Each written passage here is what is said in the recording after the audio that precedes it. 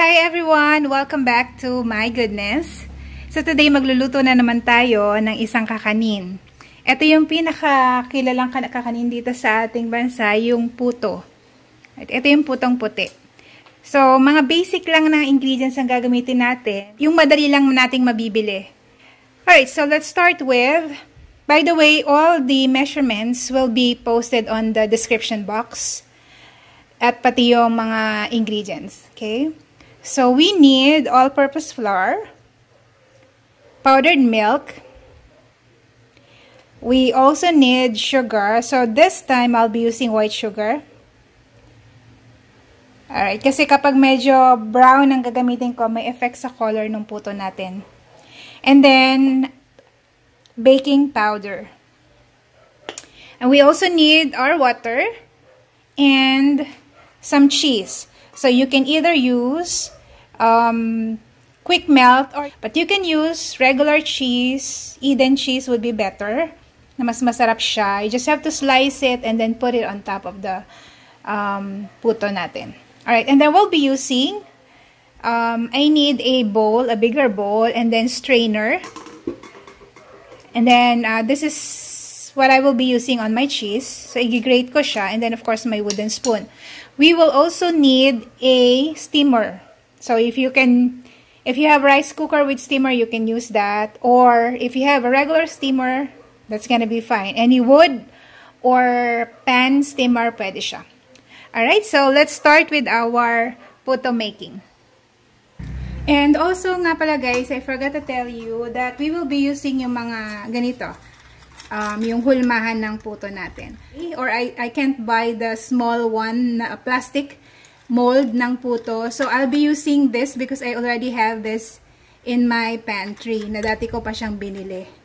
Right? Nakyutan lang ako sa kanya actually kaya ako siya binili. Pero hindi ko siya alam kung paano ko gagamitin. So ngayon naisip ko pwede pala siya sa puto. Alright, so let's start.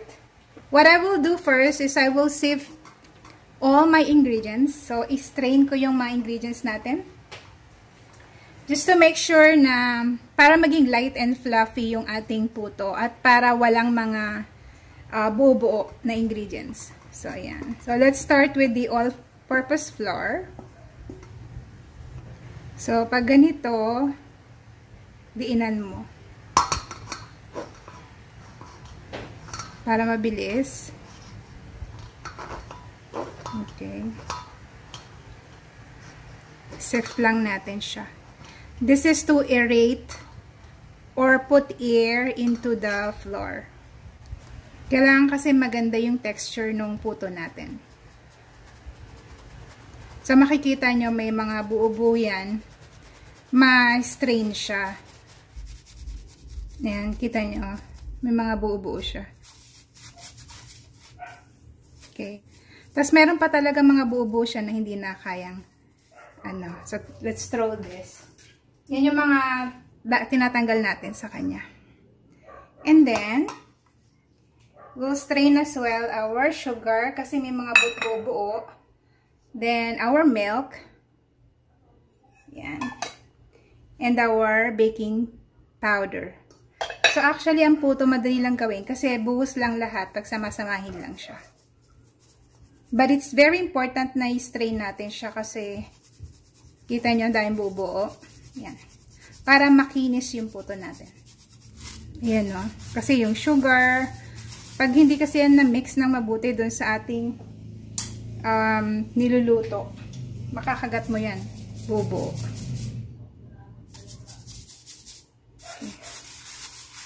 Etong mga natira namang iba is sugar naman siya. Anin ko lang, strain ko lang, or durugin ko lang yung mga baking powder. Kasi pwede mo naman na isama yung sugar kung crystal siya. Hindi siya mag-pass through. Okay lang yun. Kasi matutunaw naman ng sugar pag na-mix sa water. Alright. You can use an egg beater or wooden spoon, anything na basta mamimix lang natin sila.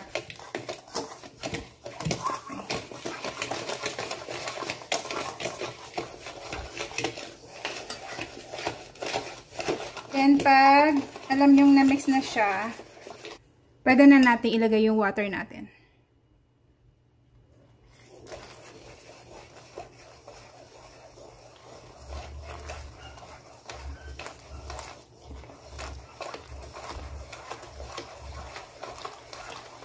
Yan.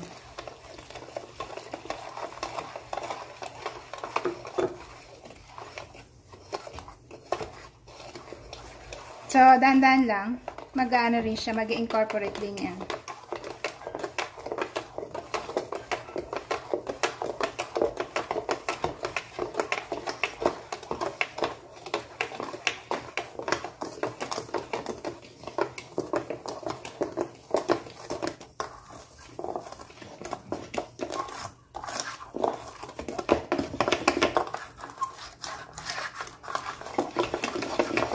I'll be using a wooden spoon para makuha natin lahat nung nasa gilid. Kailangan na-incorporate natin lahat, yung milk, yung sugar. Dapat natunaw siya.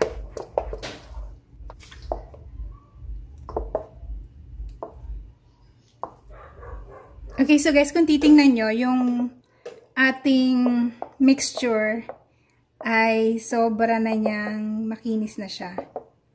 Yan. Wala na ako napapansing mga buo-buo. Okay. So, this is the right consistency that we need. Pag naglalagay ka ng pancake sa pan, ito yung ginagamit ko. So, I will be using it also for my puto. Kung wala naman kayo, you can use like a cup or sandok para isalin siya doon sa inyong mga lagayan. So, we're going to arrange it now. I'll pour first the mixture into this. So, pwede naman kumuha lang kayo ng anything cups or anything na medyo parang bowl type siya para ibubuhos nyo siyang ganun. Isa-isa. Ito kasi hindi ako masyadong magkakalat. Okay.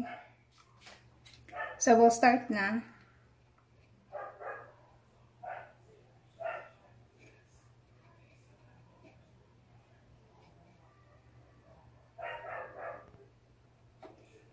We'll just pour in like 3/4.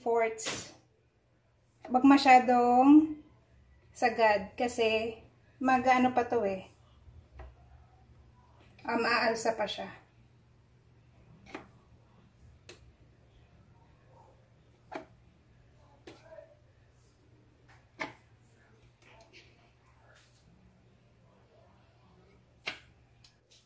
Okay, let's start.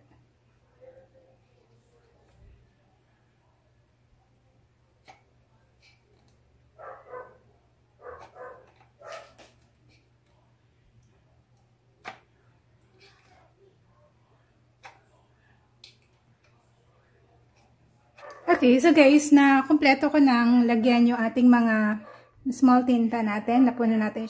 Then I have here my steamer. So there's water inside the steamer. So ayan siya. Not too many water, mga ano lang siya, 1/4. Okay, hindi naman siya mauubos. Sorry. So dapat habang naglalagay na kayo ng mixture sa mga maliit na pan ay nagpapakulo na kayo ng water. Okay. So, ang gagawin kasi natin, pakukulaan natin tong water. Pag kumulo na siya, saka pa lang natin ilalagay yung ating mga i-steam na puto. Alright? So, simulan na natin magpakulo. So, we'll just have to wait till yung ating water ay mag-boil na. Saka natin siya ilalagay. So, do not put it kung hindi pa kumukulo. Okay, so guys, mabilis lang ako magpakulo dito sa induction. So, kumukulo na siya. Lagay ko na to. There. And slow fire ko na lang siya. Okay, and then tatakpan natin.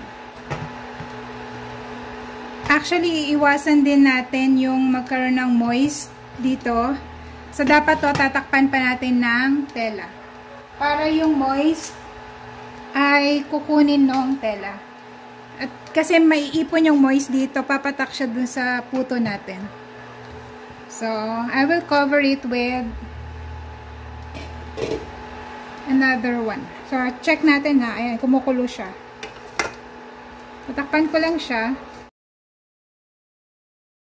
Guys, yung ating unang hango ng steam na puto. Sa pagkahango ko siyang ganyan, lalagyan ko siya kagad ng grated cheese. Nilagay ko siya sa huli. It is because I'm using a quick melt cheese. So, kapag quick melt, mabilis itong malusaw. So, gagawin ko siya pag naluto na yung pagkaluto. Saka ko ilalagay. While, if you're using Eden cheese, you can already put it while steaming. Nung bago mo i-steam, lagyan mo na siya ng cheese. I-grate ko lang siya ng cheese para matunaw pa siya. At ganun din yung gagawin ko dun sa iba.